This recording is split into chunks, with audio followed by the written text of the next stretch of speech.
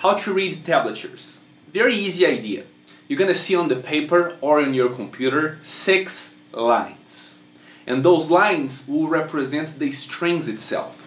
So the very first line is gonna be your high E string. The second one is your B.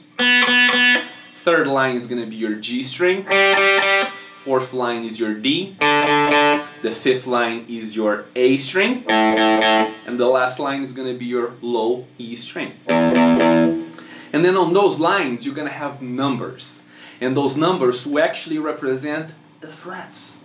So if you see, let's say, number 7 on the very first line, you gotta go on your high E string, 7th fret. 1, 2, 3, 4, 5, 6, 7.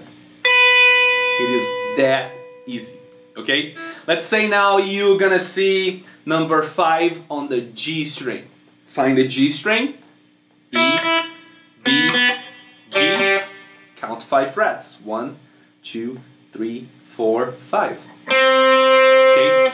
Important to mention here too, whenever you see a 0, it just means that you need to play the open string. So if you see a 0 on the A string, you don't need your left hand at all.